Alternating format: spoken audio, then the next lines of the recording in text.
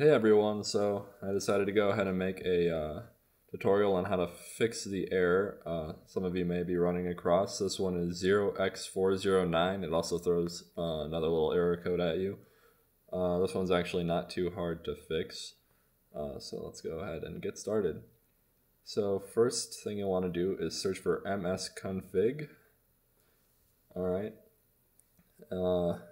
Then you'll go over to services. It'll pop up this window. Go over to services, and then you'll kind of scroll down. There'll be three boxes that will probably be unchecked, or at least one of them will be unchecked, and you're going to want to make sure that you check all of them. It's Xbox Live Authentic Manager, Xbox Live Game Save, and Xbox Live Networking Services.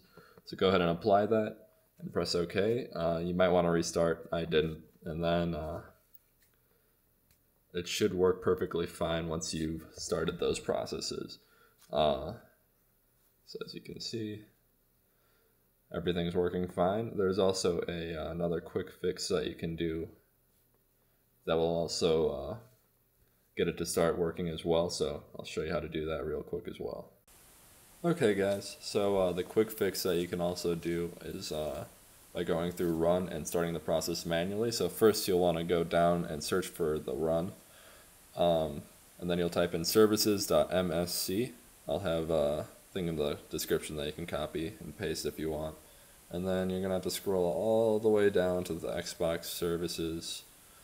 And as you can see, mine is running right now, which is good. So if yours isn't running, it'll just say start, but mine says stop and restart. You can restart it if you want. It really doesn't matter, but basically you'll start that up, and then that will also fix it. This one isn't a permanent fix. The first thing that I showed you will permanently fix it.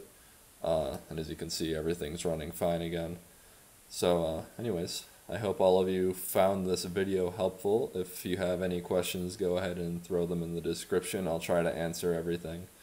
And if not, feel free to leave feedback and subscribe, and thank you all for watching.